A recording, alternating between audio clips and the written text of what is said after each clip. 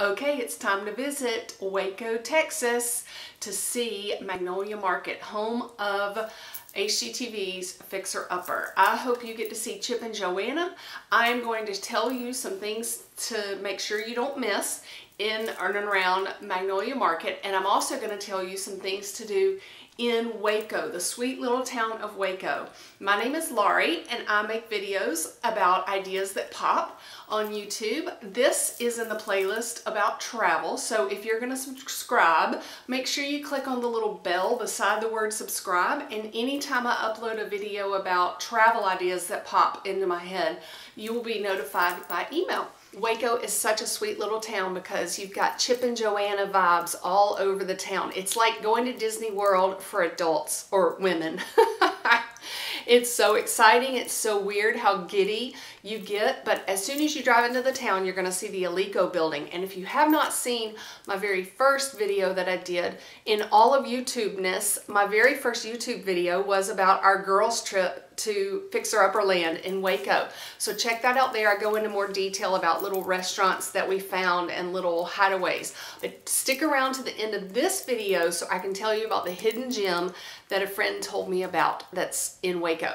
Okay, when you're headed into town, we recommend that you go to Spice Village and eat at the Olive Branch. Now, Spice Village is this red brick building, but there are tons of shops in there. Do not miss that area. Very affordable gifts, very affordable presents for yourself. And these are like unique, cute, the totally cute t-shirts, really cute and unique tchotchkes, things like that. Hit it in the morning and eat slowly. Take your time at the Olive Branch when no one is there and have breakfast. The pancake that the child got in our group was huge. And my croissant breakfast sandwich was humongous, and it was so delicious. It was crispy and soft and buttery and the bacon was perfect. The eggs were cooked perfectly. They let me take some pictures around there in that restaurant. They are super nice.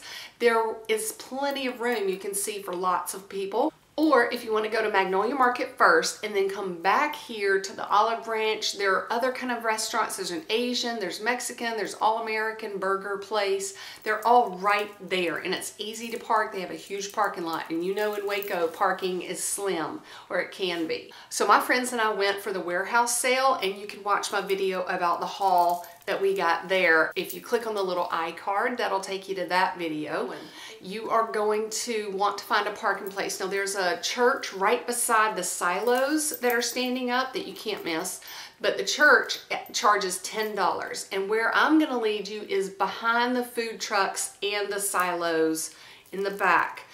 And you're going to park right on the other side of the railroad tracks behind the food trucks, because that parking lot is only $5 and it's a quick walk. I mean, 50 feet from the entrance. And do you see this little sign that says Magnolia Market entrance this way? You're going to go around the silos to the entrance. They make it really pedestrian friendly to go that way. So go around that way after you've parked over by the railroad tracks for $5, and you're going to see the bakery. Now, when we went, it was freezing cold and misting, and the line, they had about 10 people coming out the door, all right? So for the bakery, you might want to go first thing, or you might want to go afternoon, come back when the crowds have gone and you've finished shopping at Magnolia Market, you've gone to lunch, you've gone to Spice Village, come back to the bakery then.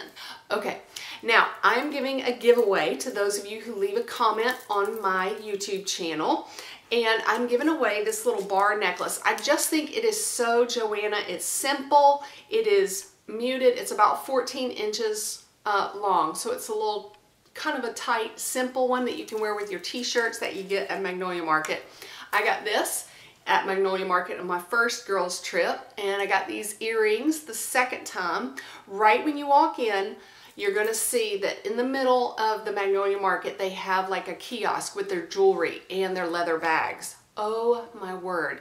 Now you can pay for just your jewelry right there in your bags, right there. They all have the little iPad things that you can slide your credit card with and be done if you just want jewelry.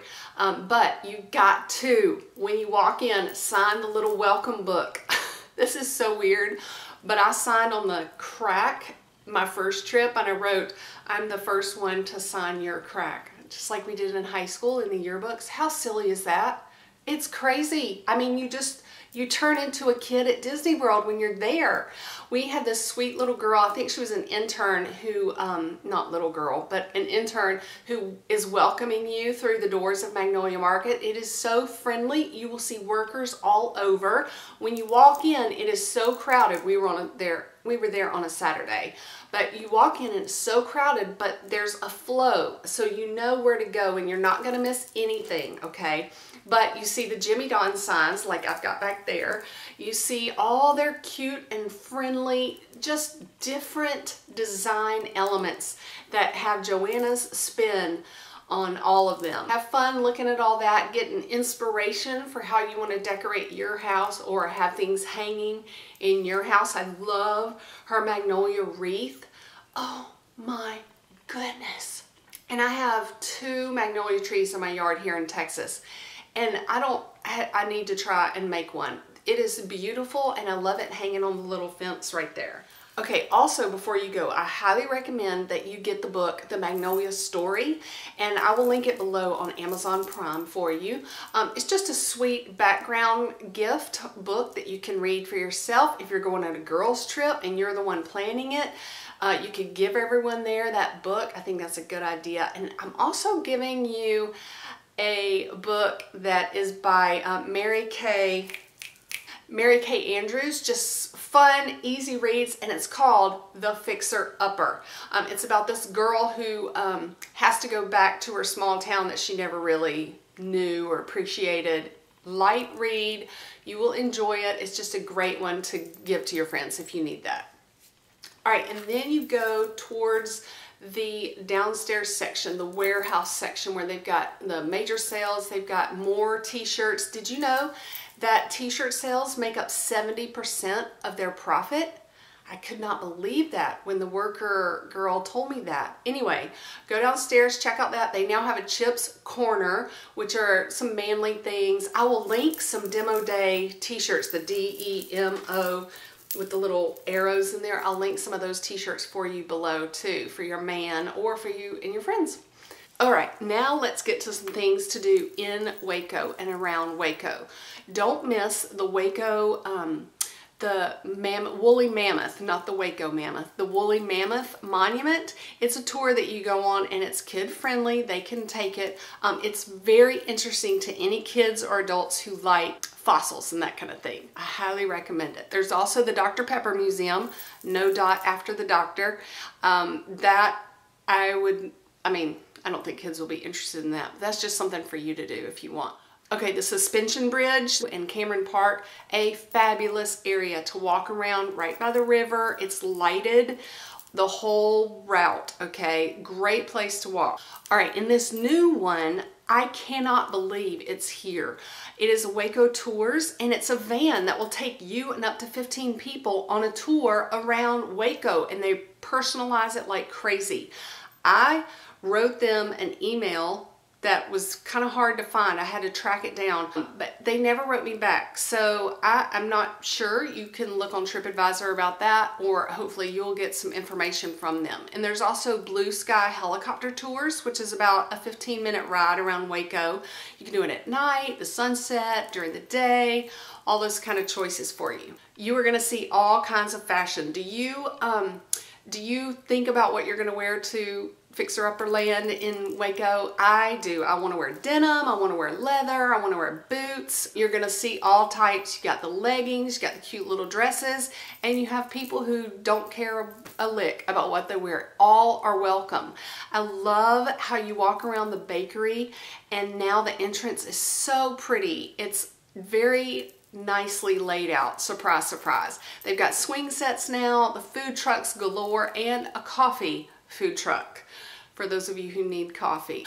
They have the wooden awnings that you can sit under, bring a picnic lunch, even save some money, get up on the stage. They have lots of places for picture opportunities too. I will link this gal's blog where she mimicked Joanna Gaines' outfits. I wanted to do that so bad, but she does it so well, and I didn't want to work on what's not broke. Anyway, I will link her blog below. She has like almost exact items that you can copy from how Joanna dresses in the shows and in her books and in the magazine. Okay, now are you ready? This is the hidden gem. If you will Google BSR Cable Park, it is kind of like a water park. You definitely need adults with kids. It's not like swimming pools. It's like fresh water.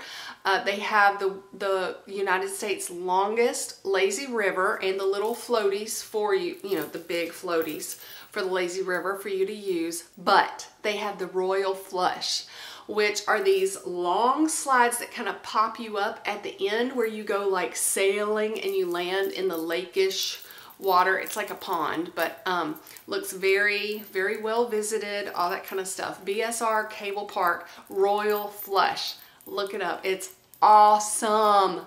Awesome. Gotta do that. Okay, this may sound odd, but one of my friends was studying psychiatry and she visited the David Koresh compound. I know this sounds weird, but some people are passionate about studying those beliefs and actions. All right, and the address is the David Koresh Branch Davidian Compound, 1788 EE Branch Road in Waco. And my friend, they got chased by guard dogs in their car. You're going to see people working. You're going to see the new church that was built on the actual top of the original foundation of the building that was burned down. It's eerie, but it might be cool to you, like, anyway, if you are passionate about that stuff or interested, just take a look-see, but just drive by and then leave. Get out of there. Okay, and then finally, some places that you might need to know about. Shipley's Donuts are native to Texas and they are fabulous, better than Krispy Kreme. And that's for me, coming from Georgia. Shipley's Donut, VTech Barbecue is a great place and it has a huge room for you to eat. It can hold lots of crowds, but the line to order is very tiny, in a very tiny space. So if you see a long line outside, don't worry because they only have a little bit of place to stand in line. And then George O's, the original George O's. There's now a new one, but make sure you go to George O's. They call it George's. Very good chicken fried steak, chicken fried chicken, which is what I got. Very, very, very good. Have so much fun traveling around Waco on your girls trip. Let me know if there's something that you want me to research next.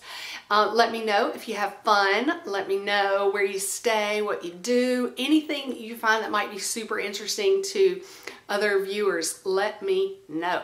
And thanks for popping over to my Laurie Pop channel. I really appreciate you.